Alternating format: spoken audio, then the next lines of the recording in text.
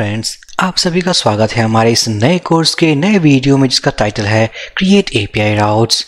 मैं हूं संजय। इस वीडियो के हेल्प से हम उन सभी राउट्स को क्रिएट करने वाले हैं जो हमें इस एपीआई डेवलपमेंट के दौरान यूज़ करेंगे। अगर आप चैनल पे नए हो, सब्सक्राइब नहीं किया है, मेरी एक रिक्वेस्ट है फटाफट चैनल को सब्सक्राइब कर दें ताकि आने वाले वीडियोस की लेटेस्ट अपडेट आपको मिलती रहे। लास्ट वीडियो सेशन में गाइस हमने API controller as well as API model को सेटअप किया था। इस वीडियो सेशन में जितने भी राउट्स जो हमें रिक्वायर्ड हैं, जो API डेवलपमेंट के दौरान हम यूज़ करने वाले हैं, हम उनको इस वीडियो में क्रिएट करने वाले हैं। राउट्स क्रिएट करने के लिए मैं ओपन करूँगा routes.php। मैं जाऊँगा ऐप फोल्डर, कॉन्फ़िग फोल्डर और कॉन्फ़िग फोल्डर के अंदर से हम ओपन करने वाले हैं routes.php। ये वो फाइल है जिस फाइल के हेल्प से हम अपने राउट्स को कॉन्फ़िगर कर सकते हैं। यहाँ पर हमारे पास एक डिफ़ॉल्ट जनरेटेड राउट है। जब हमने एप्लीकेशन को इंस्टॉल किया था, बाय डिफ़ॉल्ट ये राउट प्रोवाइडेड था। अब हम ओपन करने वाले हैं अपने API कंट्रोलर को। मैं जाऊँगा ऐप कंट्रोलर्स और ये रही हमारी फाइल API controller.php। जैसा कि हमने डिस्कस किया कि हमारे पास API कंट्रोलर के अंदर जितने भी मेथड्स होंगे हम उनको हिट करेंगे यूजिंग अ रिक्वेस्ट टाइप।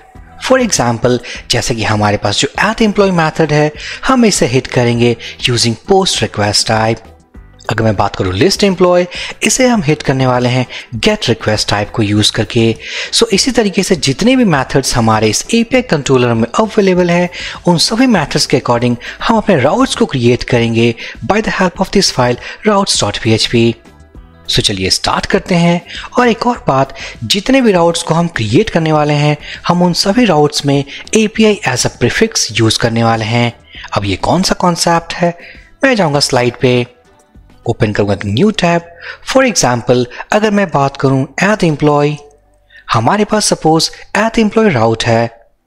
उस राउट के पहले हम यूज करने वाले हैं API एज अ प्रीफिक्स और यहां पर होगा हमारा example.com, it means project URL। HTTPS, ये है हमारा प्रोजेक्ट URL। उसके बाद हम यूज करेंगे API एज अ प्रीफिक्स और ये होगा हमारा राउट नेम। इसी तरीके से ये है @employee की। अगर मैं बात करूँ list employ, project URL, API और ये होगी हमारी list employ. For single employ, API और यहाँ पर टाइप करने वाला हूँ सिंगल एम्प्लॉय। बट इस राउट को क्रिएट करने के वक्त अगर मैं जाऊँ एडिटर पे, अगर आपको याद हो तो सिंगल एम्प्लॉय मीन्स जो मेथड हमने डिफाइन किया था, उस मेथड के अंदर हमें एक एम्प्लॉय ID जो कि हमें URL में पास करना है। ये है हमारा API URL। हम अपने URL में पास करेंगे समथिंग लाइक दिस 23। हम मान लेते हैं ये एक एम्प्लॉय ID है। उसी तरीके से ये है हमारे सिंगल एम्प्लॉय। अब मैं बात करूंगा नेक्स्ट, हमारी जो API URL होगी वो होगी अपडेट एम्प्लॉय।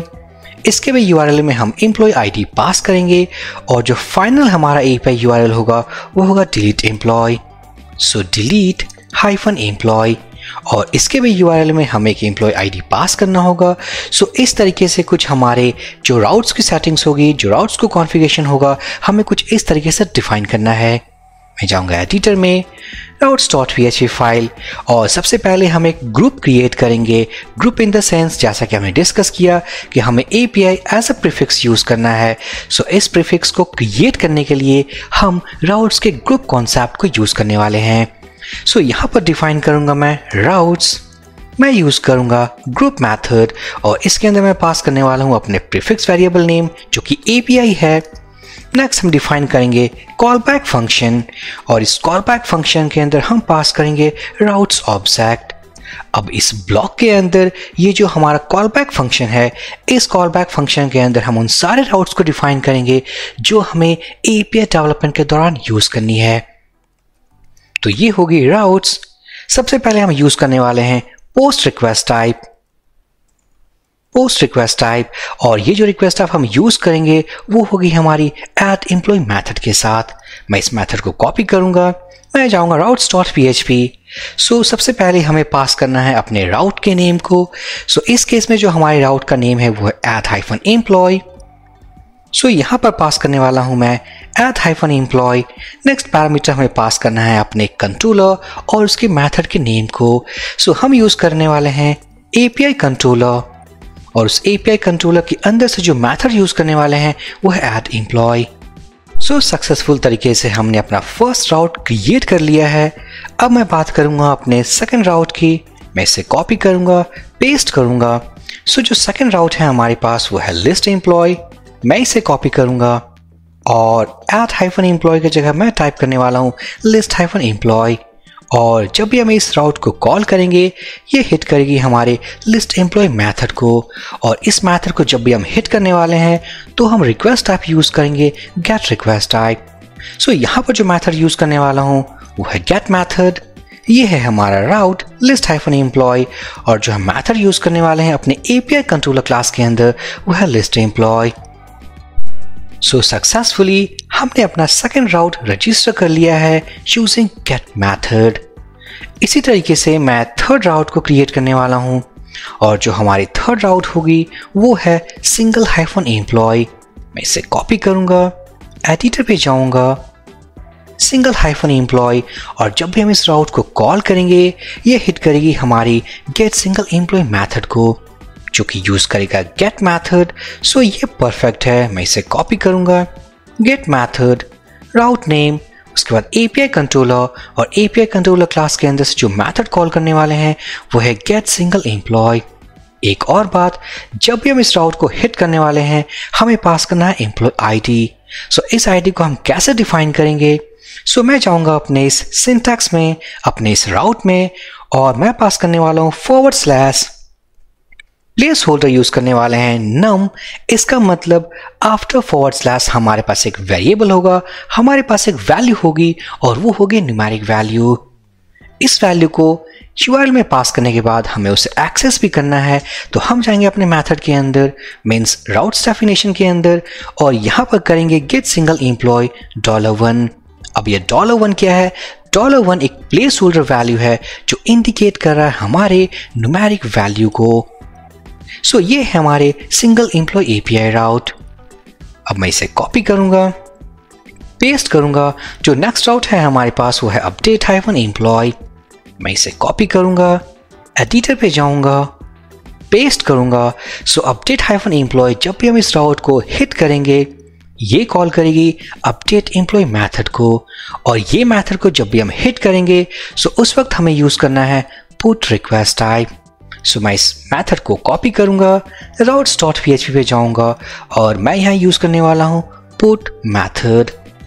उसके बाद ये होगा हमारा update-employee और API कंट्रोलर से जो हम यूज करने वाले हैं वो है अपडेट एम्प्लॉय मेथड।